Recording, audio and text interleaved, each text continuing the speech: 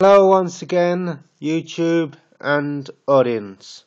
Today is a rarity because we're opening up one of the core packets.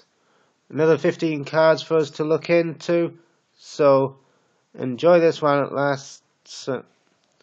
Let's get on with it. 15 cards, hopefully. Some good ones in here. Hopefully. Less of, well, why the heck did they put that in there? Which is what I've been getting from my Dragon's Maze with Return to Ravnica cards. So, here, first card is the Pitchburn Devils card. It is a 3/3 creature and it's 1 mountain and 4 others to cast, so that's 5.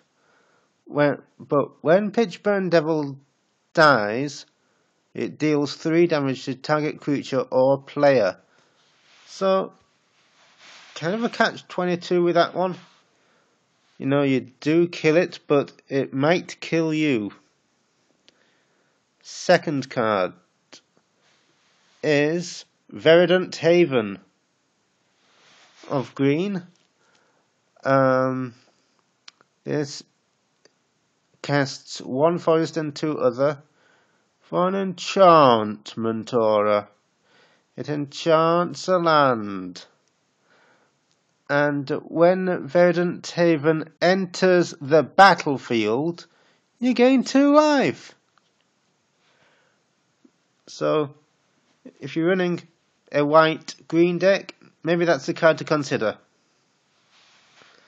Card number 3 is going to be another common. Is Rumbling Baloth. It again casts 4. That's 2 forests and 2 from anything else. It's a 4/4 creature and just a primary beast, really. Primoral beast. Sorry. Yeah. And it's one of my favourites just because of its toughness. 4/4 attack and defense. Card 4 is one of my favourites. It's of white. It's Dawnstrike Paladin. Costs 5 to bring out, 2 planes and 3 others. But it has vigilance, so it doesn't mean it's tapping anytime soon. And it has lifelink, which means if you deal, for instance, 2 damage with this card, you gain 2 life just by that card.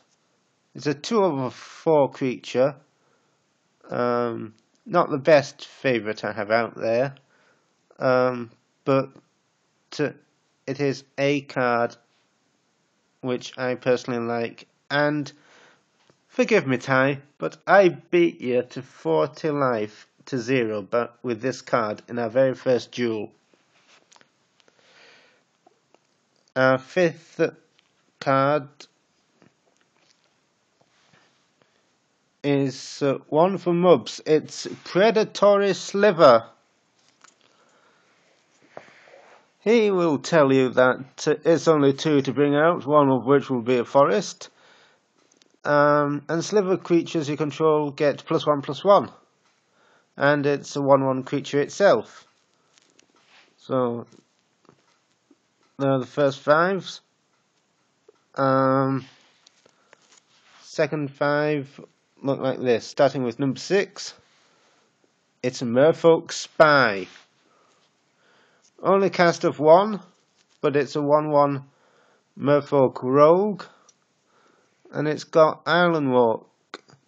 This creature can't be blocked as long as a defending player controls an island, and whenever a Merfolk Spy deals combat damage to a player, that player reveals a card at random from his or her hand. Quite handy if you want to reveal the next card.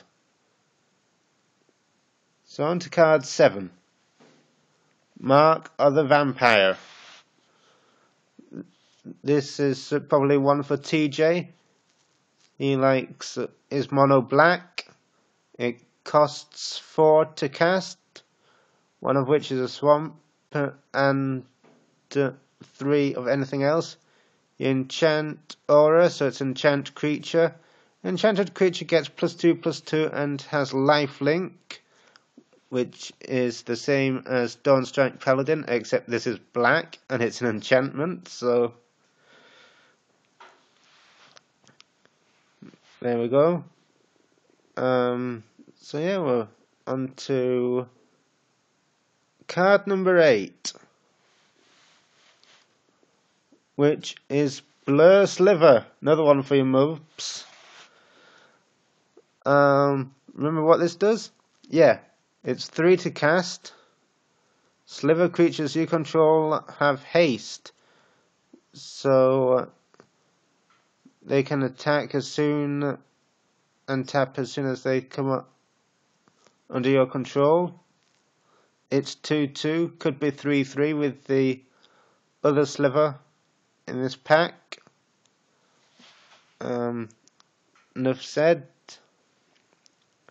Card number 9. Oh, by the way, it's a 2/2 creature. Is the Pacifism card.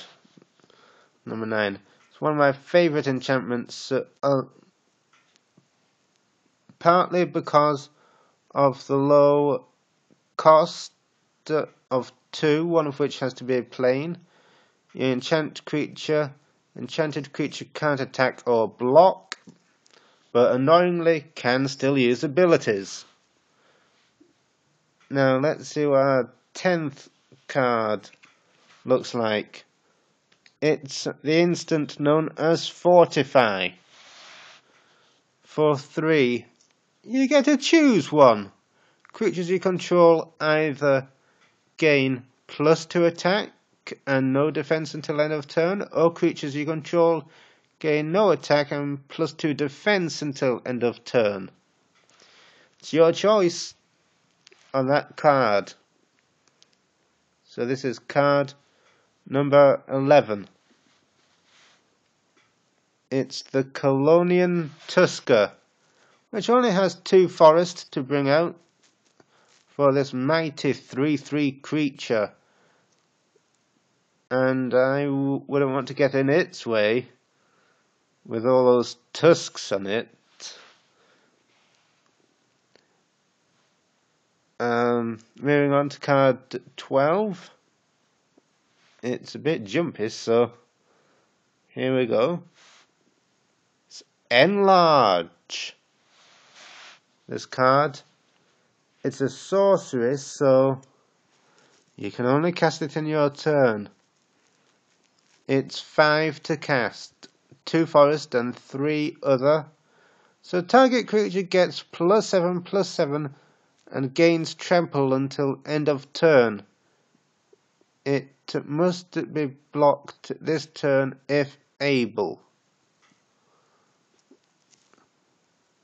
And then if a creature with trample would assign enough damage to its blockers to destroy them, you may have it assign the rest of its damage to defending player or planeswalker. What a nasty side effect that is, but I guess if you're running a green deck, it comes in helpful.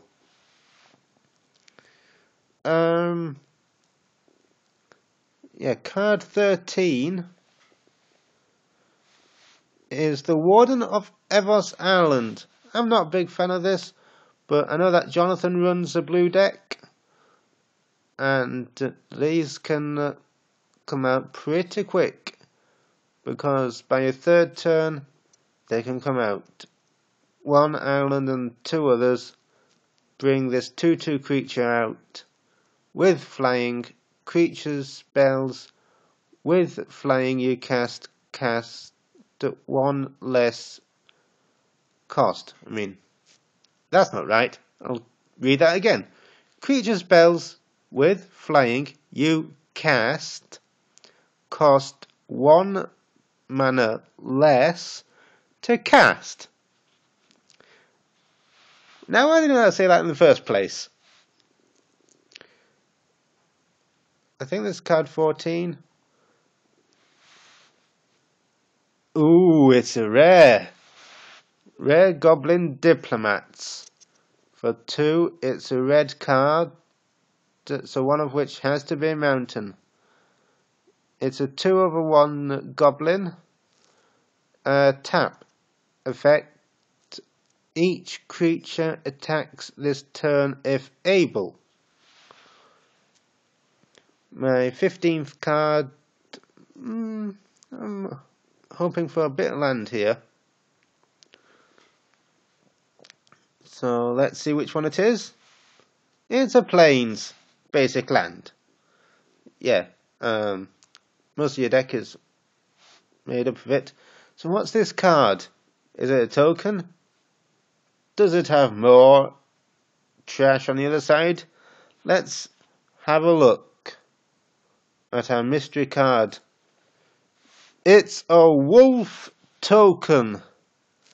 If you are running a wolf deck, this would come in pretty handy.